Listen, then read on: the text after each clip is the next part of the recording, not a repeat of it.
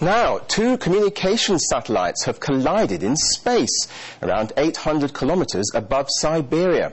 It's the first crash of its kind, but NASA says it doesn't pose a threat to the International Space Station.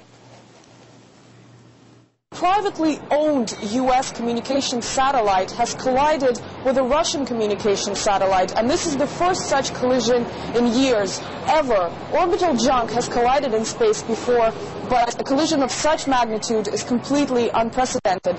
Now, it's being reported that the Russian satellite is a Cosmos 2251 spacecraft, which was launched back in 1993, and it's being reported that the Russian spacecraft has been non-operational for about 10 years.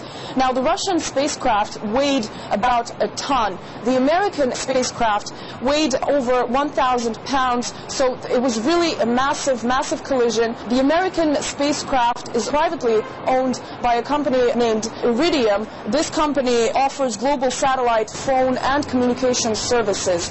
Now, the debris that has been produced by the collision is going to be estimated over the next several weeks. Some experts are saying that the pieces of debris could be in the hundreds. Others are saying that they might as well be in the thousands, considering the small pieces of objects that could be flying around after the collision.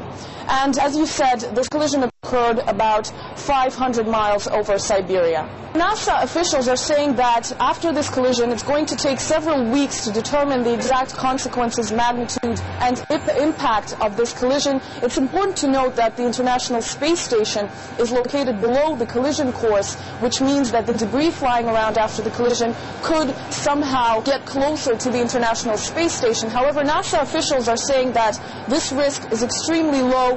However, they're going to continue to analyze and investigate and, of course, keep track of this. And in the case, if it becomes necessary, the International Space Station might have to maneuver its position somehow. Now, it's interesting to note that even though experts are saying that this is an extremely unprecedented case, of course, because orbital junk has before collided in space, but two fully intact spacecraft colliding is an extremely unprecedented situation. Some are saying that it's completely unexpected. Others are saying this could have been expected since space really doesn't have any rules of the road.